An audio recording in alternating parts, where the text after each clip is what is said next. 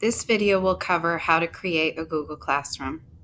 From any device, open Google Classroom. If you're not sure how to get there, just do a search for Google Classroom up in the Omnibox. It'll take you right to the link. There are thousands of ways of getting there, but I'm just going to click on the link to keep it simple.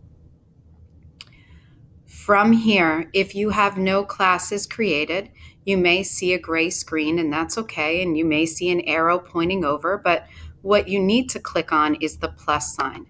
Now, if you click the plus sign and you get a box that pops up that says join class code, that means that you're in as a student and you need to contact the IT department to have that changed. Otherwise, you're going to click Create Class. Here, you'll give your class a name.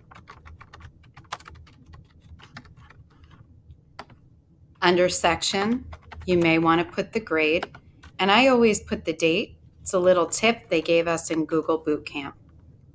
Press Create. Once your class is created, it's very important to immediately check the settings. If you don't check the settings, the students have the same access to your classroom as you do.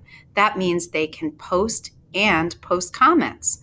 So you're going to come immediately to this little gear, the settings, scroll down, and where it says stream, it's very important that you put only teachers can post or comment.